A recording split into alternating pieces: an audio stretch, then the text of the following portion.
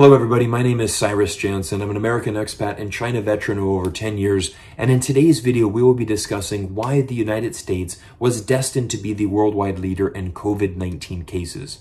Now the statistics are quite remarkable. The United States represents 5% of the world's population. However, it also represents 25% of worldwide COVID-19 cases.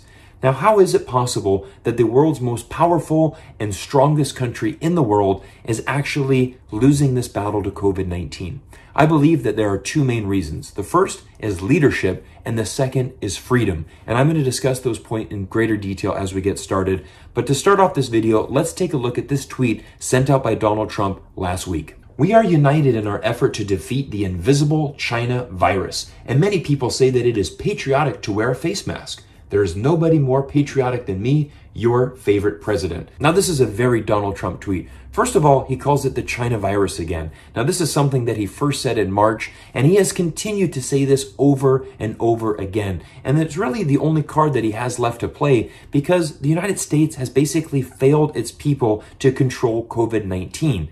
And so you have to blame somebody else.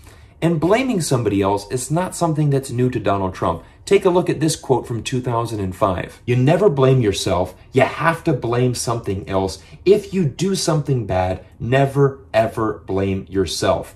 Now, this is from Donald Trump back in 2005. We can see 15 years later, he's basically doing the same thing. And that is something that really has become kind of the policy of the American government right now is we need to find somebody else to blame. But let's give you some better perspective about this. Let's look at some older footage from earlier this year in February when the coronavirus first came to the United States. We pretty much shut it down coming in from China. You know, in April, supposedly it dies with the hotter weather. When it gets warm, historically, that has been able to kill the virus. People are getting better. They're all getting better. And the 15 within a couple of days is going to be down to close to zero. It's going to disappear. One day, it's like a miracle. It will disappear. And you'll be fine. They're going to have vaccines, I think, relatively soon. Not only the vaccines, but the therapies. Therapies is sort of another word for cure. We're talking about very small numbers in the United States. Our numbers are lower than just about anybody. It's really working out. And a lot of good things are going to happen. And we are responding with great speed and professionalism. It's going to go away. Yeah, no, I don't take responsibility at all. We're going to all be great. We're going to be so good. This came up, we came up so suddenly. This is a pandemic. I felt it was a pandemic long before it was called a pandemic. All you had to do is look at other countries. Now, from this video, we can clearly see that Donald Trump downplayed the seriousness of COVID-19 for weeks upon weeks, and then all of a sudden says, it came out of nowhere, this is a pandemic, I knew it from day one. Well, I really wish that Donald Trump would have started wearing a facial mask back at that time when he actually declared out of his own words that it was a pandemic. The reality is that Donald Trump has a very loyal following in the United States. I have to believe that if Donald Trump would have wore a facial mask back in March or April and really told his loyal followers in America that this is a serious virus, that we need to take this serious, I would have to imagine that a lot of Americans would have actually followed his lead. But unfortunately for Donald Trump, his ego got in the way. He never wore a mask for up to 5 months now, and now finally he wears a mask, and he doesn't even claim that it's actually beneficial for science reasons. It doesn't say that this will actually help prevent the disease. He actually just says, I'm being patriotic. But it's actually funny. Donald Trump's actually gaining a lot of popularity in China. Take a look at this image that is being shared on Chinese social media. Now take a look at these two Chinese characters. The first character is Dong, which means to understand. The second character is Wang, and that means king or emperor. So this could be loosely translated as the king of understanding or the emperor of understanding, the king of omniscience, they say on here. And this is Chinese netizens are using this term to mock Donald Trump's self-righteous claims to basically be an expert in so many fields. And we've seen this many times before. Donald Trump saying, I'm an expert in technology. I'm an expert in medical fields. I'm an expert in basically everything that I do. But enough about Donald Trump, because I'm not trying to make a video to slam Donald Trump. I am saying that his leadership has certainly not helped the cause of COVID-19 in America. However, I do believe there's something much greater and actually the core reason why America is struggling with COVID-19, and that is the Americans' obsession with freedom. Freedom, in fact, is so important that Americans value their freedom more than their life itself. And it actually starts back in American history. Take a look at this very famous quote that you've probably heard of at some point, and this is from Patrick Henry. "Give me liberty or give me death." Now, this is a very famous quote in American history, and this goes back to America's early colonial days when they had to fight for their freedom from the British. You see, America has been fighting for freedom basically their entire existence. So this is why I would say that America's love of freedom is really the cornerstone of American culture. Now, there's no greater way to prove this point than to show you a recent clip of two fellow Americans that were trying to hand out facial masks on a beach in California. Oh man, that's a fraud, bro. I like freedom, dog. I like fresh air. I like freedom, dog. That's the first response that this American says when somebody tried to give him a facial mask. But what happens when you actually tell fellow Americans the reason why we should actually be wearing facial masks? But does wearing a mask shut down the country? When you close down half the economy, yeah I think so. But can't we open it up quicker if we all wear masks? Nah, dude, that's a talking point on the TV, bro. Now, right now, I'm sure many of you have seen these scenes where Americans are basically throwing temper tantrums in stores because they're not being allowed to enter in by wearing a facial mask. They're basically saying, look, I woke up in a free country, I get to do whatever I want to do, and I will not be forced to wear a facial mask. I mean, only in America would you ever see a headline like this. Texas patient in his 30s dies after reportedly citing a mistake of attending a COVID party. A COVID party is when somebody that has COVID-19 attends a party and everybody that doesn't have COVID-19 also attends the party. They take money, they put it into a pool, and if anybody gets diagnosed with COVID-19 after the party, well, then they win the money in the pool. I tried to tell my Chinese friends this, and they really just can't understand what I'm trying to say. They're like, there's no possible way that Americans can be this stupid and this idiotic to actually go and attend a COVID party. Do they not realize that hundreds of thousands of people have died as a result of this virus? Because of our love of freedom, this has actually hindered a lot of Americans right now. You see, I have my American passport, and for my entire life, this passport has been a ticket to visa-free travel to over 190 countries around the world. Now take a look at this image right now. This is an image showing where Americans can travel on their passport right now, visa-free, and you can see that we just have a handful of places around the world. Basically, our US passport right now has been rendered useless. I mean, even our neighbors are turning their backs against Americans. Have a look at this cartoon that was published in a Canadian newspaper this past week. Here we have Mexicans that are protesting and blocking the border with the United States over fears of a COVID-19 infection. How about that? 4 years later, after suggesting that we build a wall to keep out Mexicans from entering the United States, the tables have been completely flipped the other way around. Now, what amazes me with the people that are anti-mask is many of them are coming from the right-wing, very conservative, very pro-Trump community. I mean, take a look at this video that shows a recent rally in the streets of America protesting facial masks.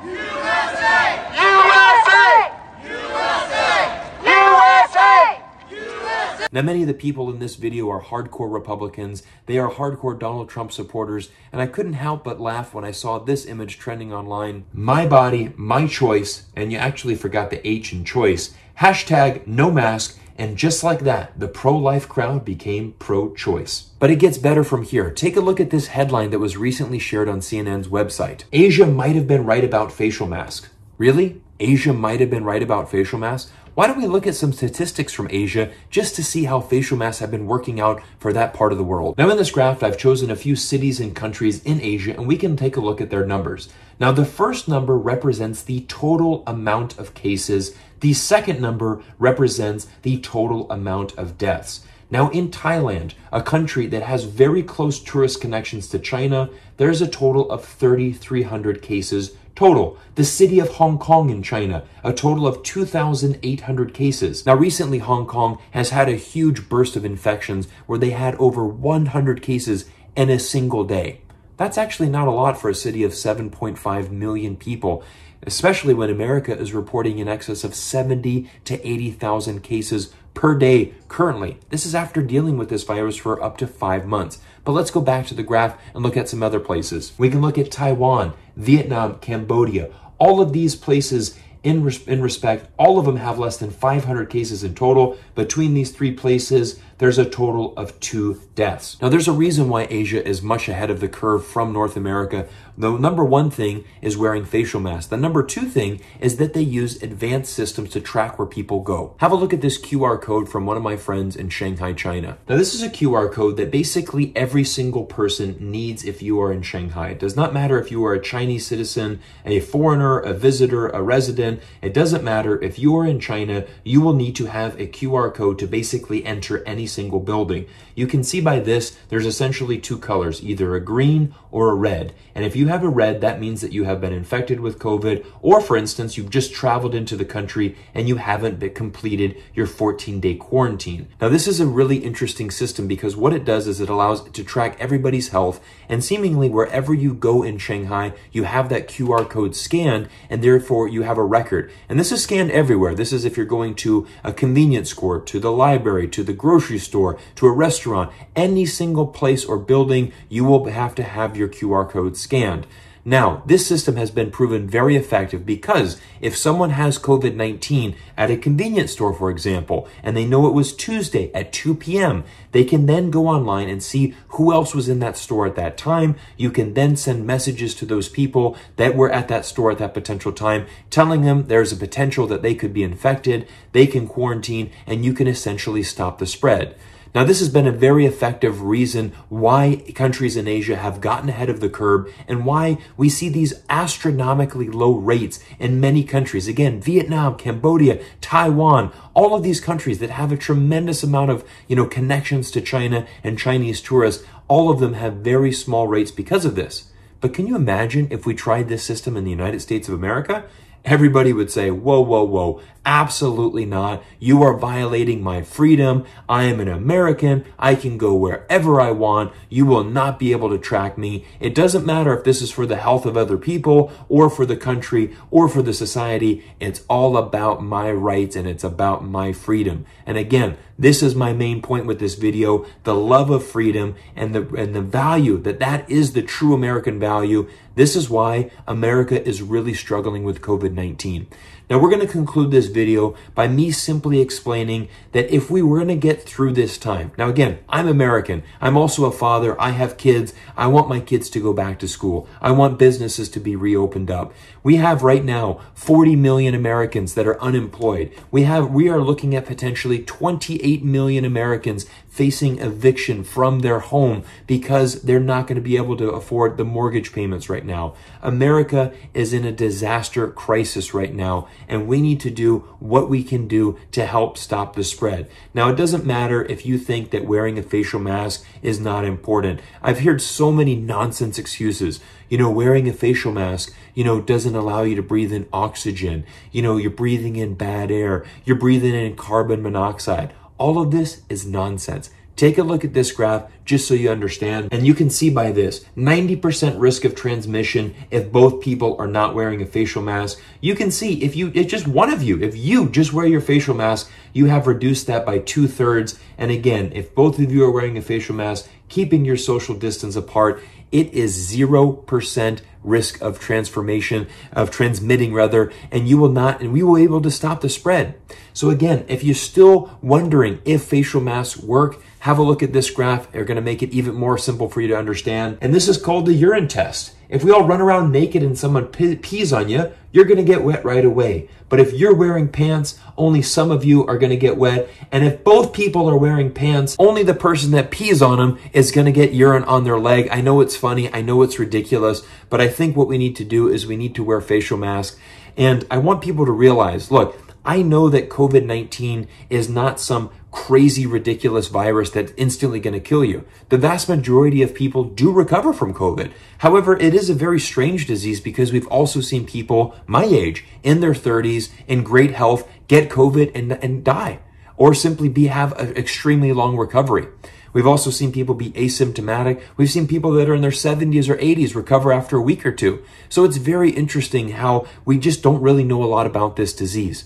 And I think what we need to do in America right now, we need to get back on track. We need to realize that if, like it or not, we're going to have to get these numbers down if we're going to want the economy reopened. So if that is truly what you want, do your part, wear a mask, and let's make sure that we can get America back to normal.